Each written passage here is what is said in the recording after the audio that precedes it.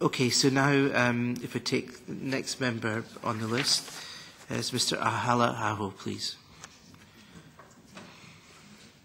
Thank you very much, Chair. I believe and hope we all agree on the principle that any new restrictions on the rights of our citizens must be proportionate and coherent, and that they should target real problems. Terrorist attacks should not be used as an excuse for measures that have nothing to do with the problem. There are elements in the Commission proposal that raise concern. I will mention some of them. The Commission proposes to ban semi-automatic firearms which resemble automatic firearms.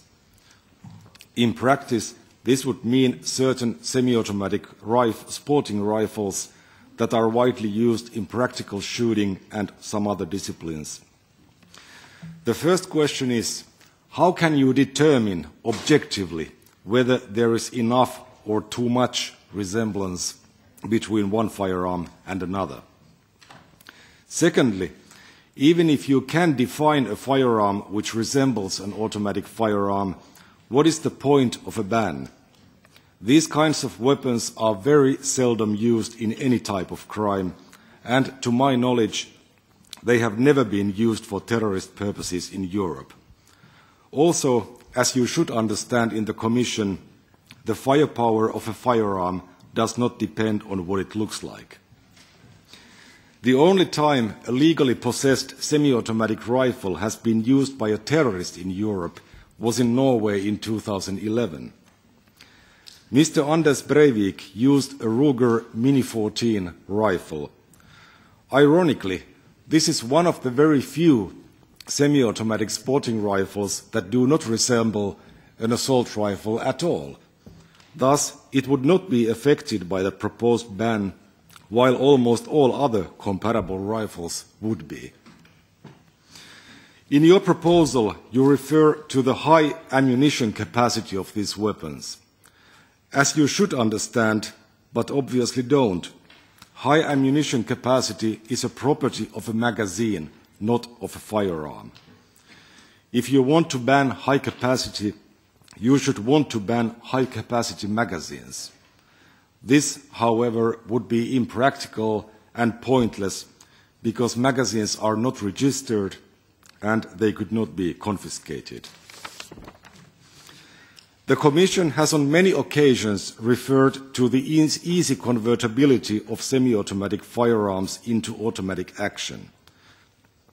Can you name one actual instance where a legally owned semi-automatic sporting rifle has been converted to a machine gun?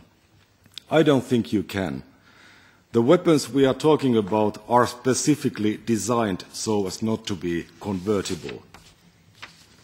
Mr. Chair, gun crime in general is rare in EU member states, including those countries with high rates of gun ownership, such as my own country, Finland.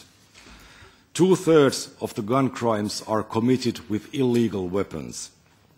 Of the rest, almost all involve hunting weapons such as shotguns, which would not be affected by this ban. Dear Commission, this part of the proposal is a political and ideological crusade. It is not based on facts. It will not contribute to more security and it will not prevent the next terrorist attack. Terrorists simply do not use these weapons. The Commission also proposes a total ban on fully automatic firearms. These, as a rule, are already prohibited by the existing directive and by national laws. There is a very small number of them in private licensed collections. They have not been used by criminals either. Again, you are barking at the wrong tree. Terrorists and criminals in Europe use illegal military firearms, usually smuggled from former Yugoslavia. This is where your focus should be. The Commission also suggests that all firearm licenses should only be valid for a maximum of 5 years. What is the point? This would increase costs and bureaucracy, but it would bring no added value. Even now, the authorities can and do revoke a license if they have a reason to do so, and this is as it should be.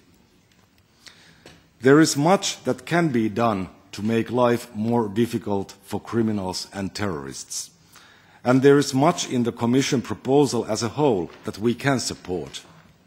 Please do not ruin the proposal and your own credibility with ideas that are disproportionate, incoherent and pointless, and which only affect tens of thousands of law-abiding citizens and businesses.